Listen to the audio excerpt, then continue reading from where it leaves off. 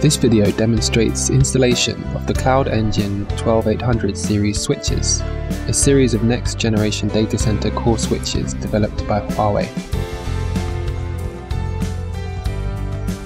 This series includes 5 models, namely CE12804, CE12808, CE12812, CE12804S, and CE12808S. These models are installed in the same way, and this video demonstrates installation of a CE12812 AC chassis. Components in a CE12812 chassis include power modules, LPUs, MPUs, CMUs, fan modules, SFUs, and a power distribution unit. Preparations. The chassis should be installed in a standard 12-inch cabinet or rack. You can use the guide rails delivered with the chassis, or buy other guide rails that have enough load-bearing capacity to support the chassis.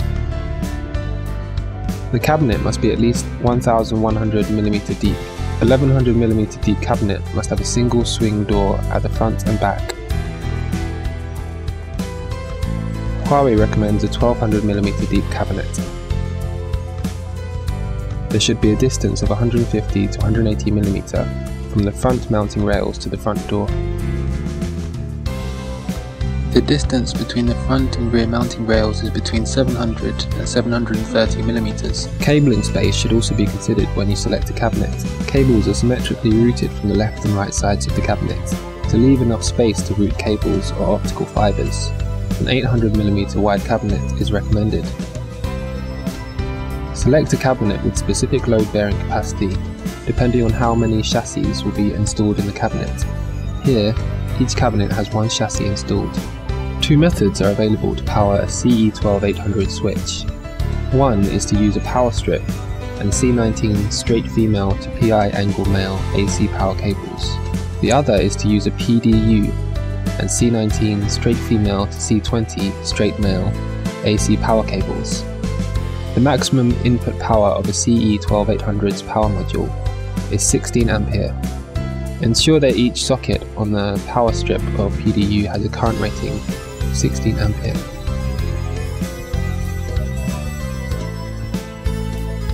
You need these tools during installation. Get them ready before the installation. Installation engineers must wear ESD clothing. To avoid damage to the chassis, use a pallet truck to move the product box to your equipment room or nearby before you unpack the chassis.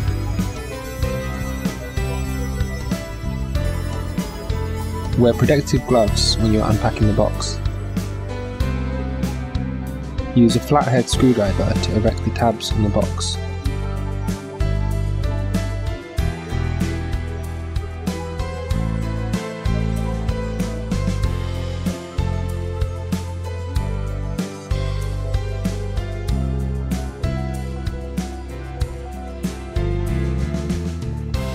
Use an adjustable wrench and Phillips screwdriver to remove the screws that fix the chassis on the tray.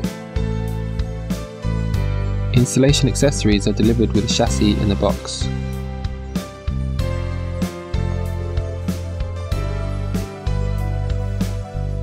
Including guide rails, labels, installation template, tweezers for removing optical fibers, serial cable, fiber binding tape, floating nuts, ESD wrist tape, M6 screws, ground cable, and cable ties. First, install floating nuts and guide rails. Use the installation template to locate the mounting positions of floating nuts and guide rails. Align recesses on the installation template with holes on the mounting rails, and keep the top edge of the template on a narrow interval between holes. Fix the installation template on the mounting rails, and mark mounting positions of floating nuts and guide rails.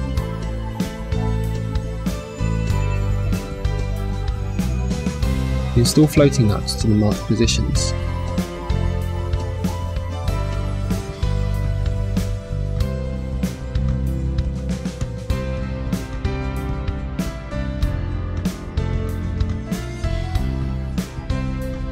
Adjust positions of the guide rails. Notice the L and R flags on the guide rails to ensure a correct installation position.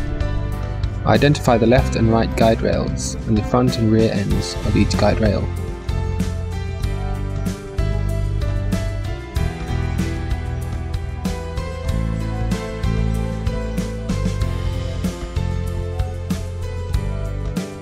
Keep the front and rear ends of a guide rail on the same horizontal plane.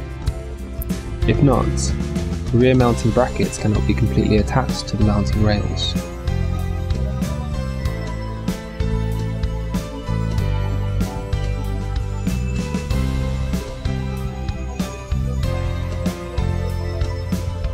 Move the chassis into the cabinet.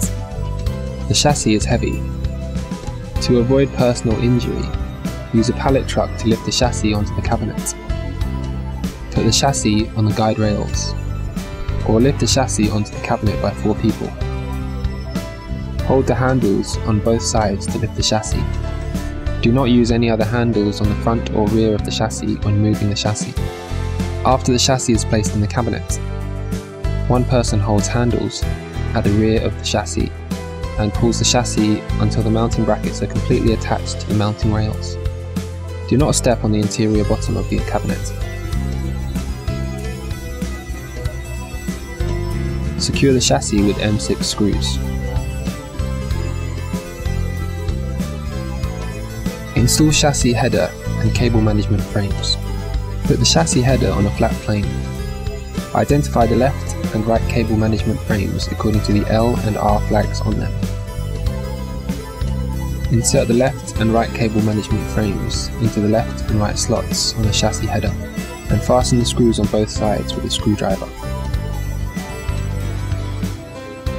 Insert the chassis header into mounting holes on the chassis and fasten captive screws on the cable management frames. Install other left and right cable management frames on the chassis. Unpack the cards and install them in the chassis. Wear an ESD wrist strap or a pair of ESD gloves when you install cards. Do not touch a card with bare hands. When installing a card, push the card slowly into the slots along guide rails to protect components on the cards from collisions. When installing an MPU, hold the front panel with one hand and support the bottom with the other hand. Push the MPU slowly into 1/3 depth of the MPU slot. Turn the eject levers 45 degrees outward and push the MPU until it is completely into the chassis. Close the eject levers. Then fasten captive screws on the MPU.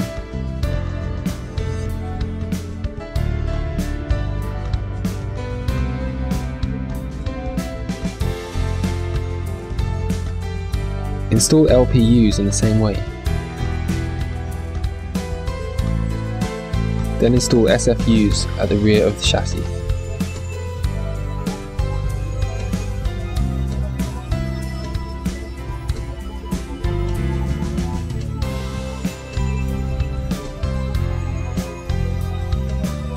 Install power modules. Before installing a power module, remove the filler panel from the power module slot. Keep the side with the top flag upward when you install a power module. Hold handle of the power module with one hand and support the bottom with the other hand. Push the power module slowly into the slot along the guide rails. After the power module is inserted into the slot, gently pull the power module. If the power module is not pulled out, it has been installed properly. Do not press the green release button when you pull the power module.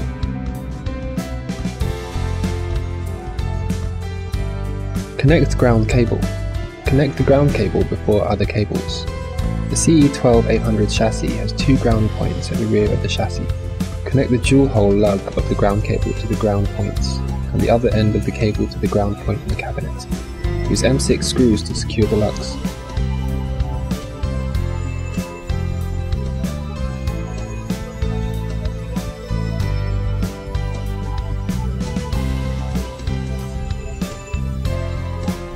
Before connecting a power cable, attach temporary labels at both ends of the cable to identify number of the power socket it should connect to. Open the locking latch on the power socket. Insert the power cable into the power socket and close the locking latch.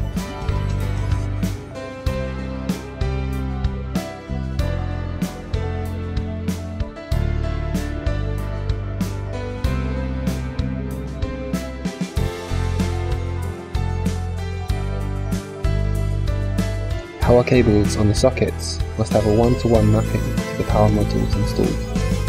Route power cables from the left and right side separately, no matter they are connected to the same power source or not. Make sure power switches on the switch and the power source are in off position when connecting power cables. Connect network cables and optical fibers.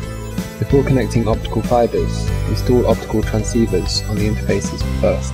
Pay attention to the correct method to install and remove an optical transceiver.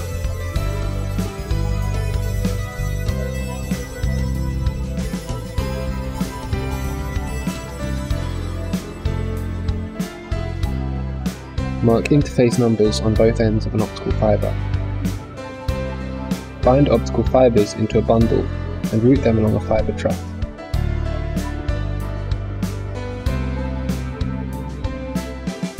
Bind optical fibers with binding tapes, once every 250 mm. Use cable ties to bind optical fiber bundles onto the cable tray. Here is the method to install and remove other optical transceivers, fibers, and high-speed cables. 40 GE optical transceiver.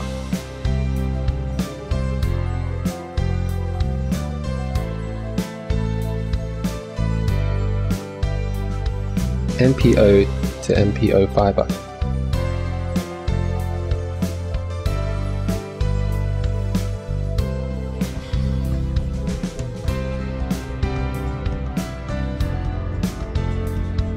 MPO to forward DLC fiber.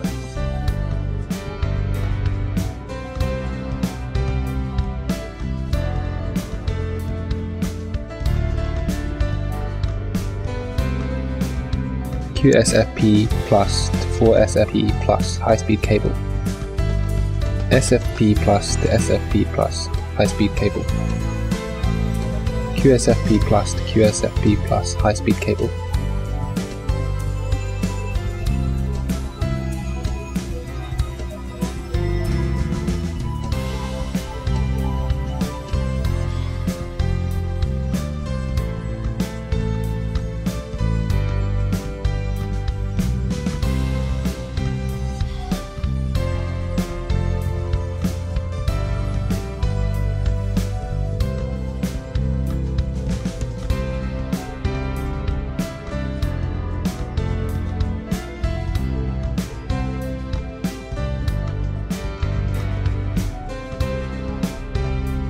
Refer to the hardware installation and maintenance guide to check whether the chassis has been properly installed. Make sure that all the power switches of the external power supply system and the chassis are in off position. The CE12804S switch has no power switch. Check after power on.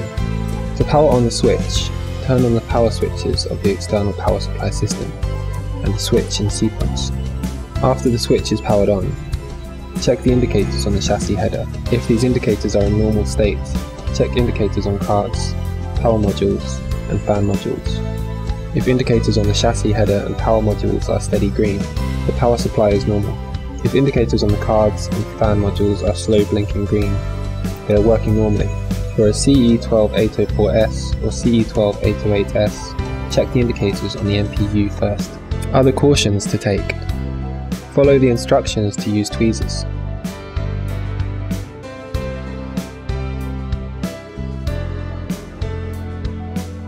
If your cabinet is not deep enough, remove the lower enclosure frame. The air filter door cannot be installed after the lower enclosure frame is removed. Loosen the screws at both sides of the lower enclosure frame and remove it from the chassis.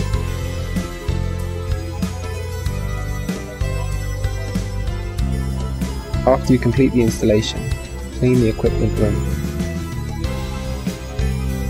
CE5800, CE6800 installation.